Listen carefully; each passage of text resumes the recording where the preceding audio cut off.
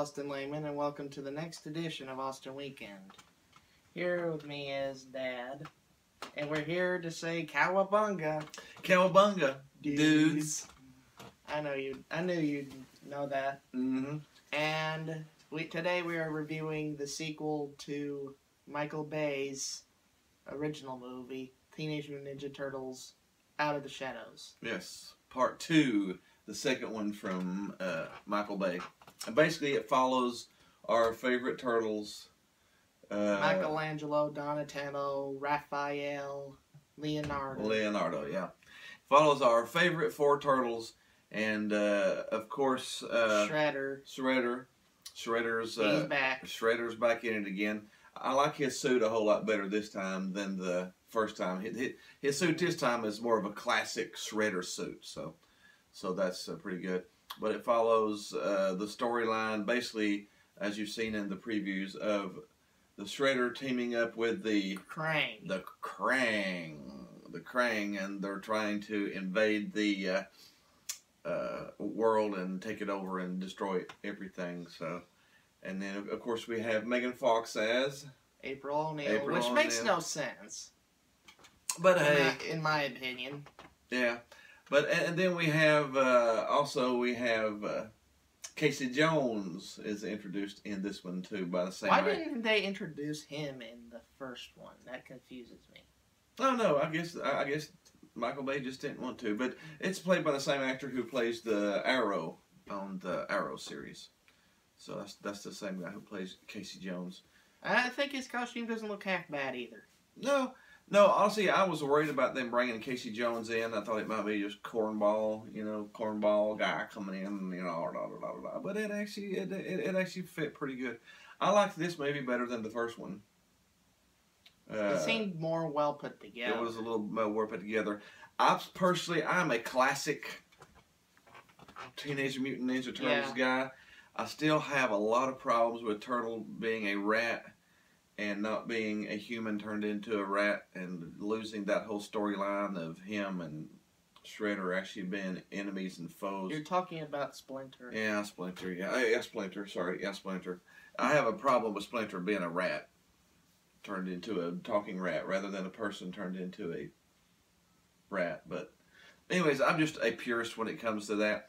But this movie does well enough for it to be respectable. Yeah, that's what I say. That's maybe why I didn't like the first movie as much, because it took so much off the storyline. I really hate it when people take movies and they just decide to just change the whole plot and the whole characters and the whole everything of characters that you've loved forever, Ghostbusters. But I already did that. Yeah, I got a bad feeling about that one too.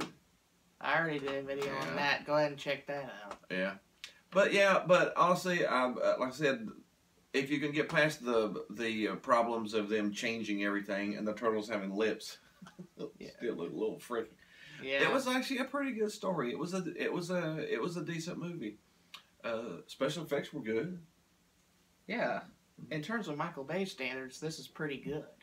There were still it was still nonstop action from beginning to end, which is classic Michael Bay. Yes, yeah, you have to admit that. Yeah, it is nonstop. Blow 'em up, rock 'em, sock 'em, robot. He's done that ever since the first movie he made. Mm-hmm.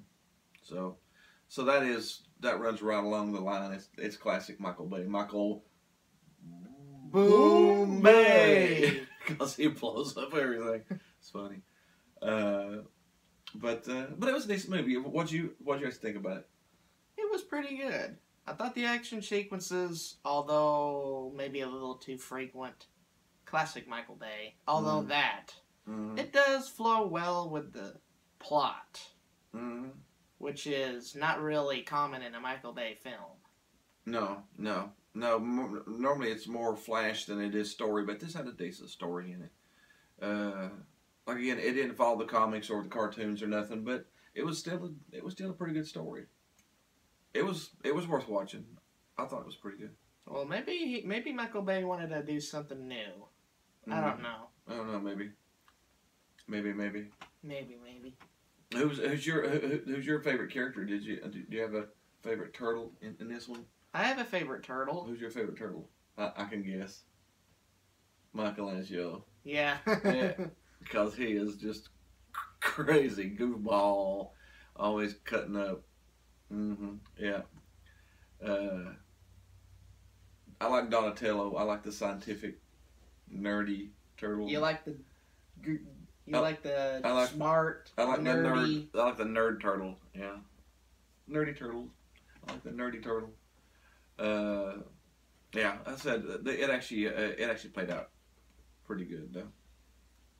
Okay, now what did you think about the overall feel of it?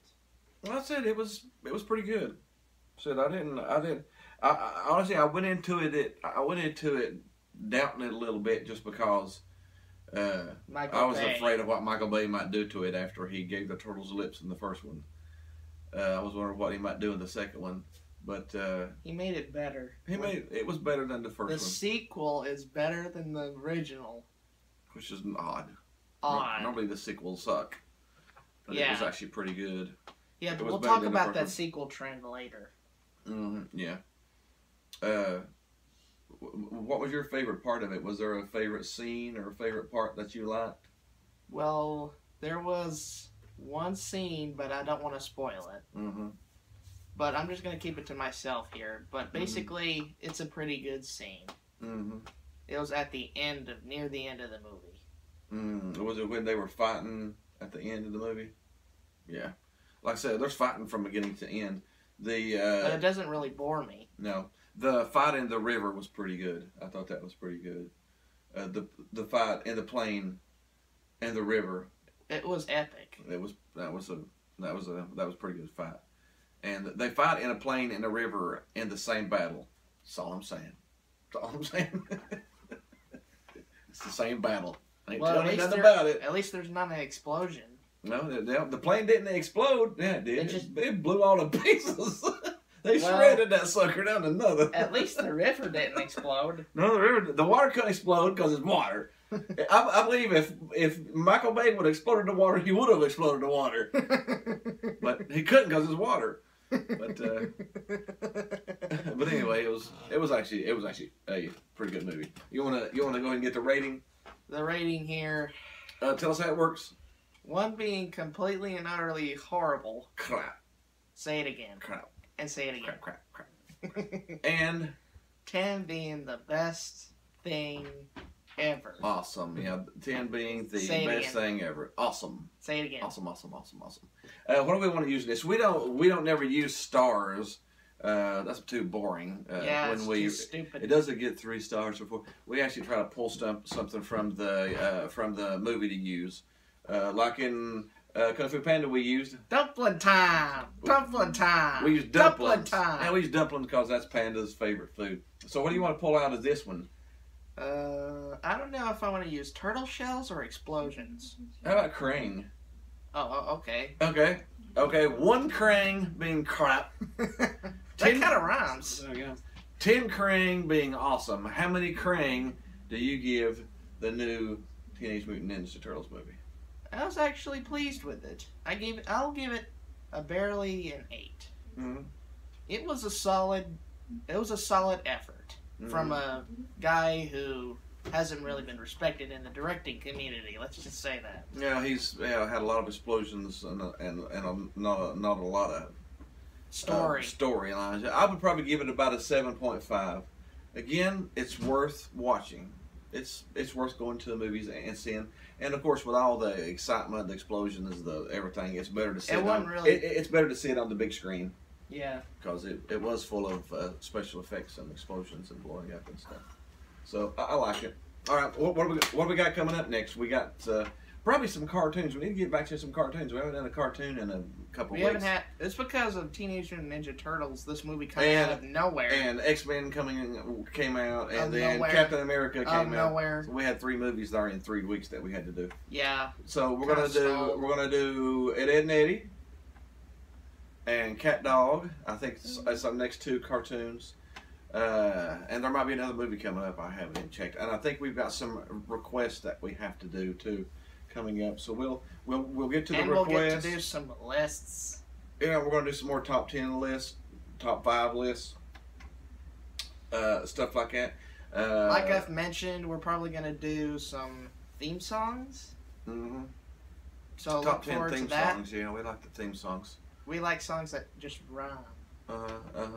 So be sure and hit the groovy button. The groovy. Sorry, like button. There should be a groovy button. Shouldn't there be a groovy button down here? Yeah, there should be. Hit the groovy baby button. Hit the groovy button. Hit the like button. The subscribe like button. Like and subscribe if you want some more. And be sure and put a comment down. Send us some of your thoughts. You know, anything that you want to see us do, review another cartoon, another movie. If you want to sit in with us and check us out, help us out, just leave a note and we'll get in contact with you. Other than that, we're done. Hit it, cameraman. See ya next week.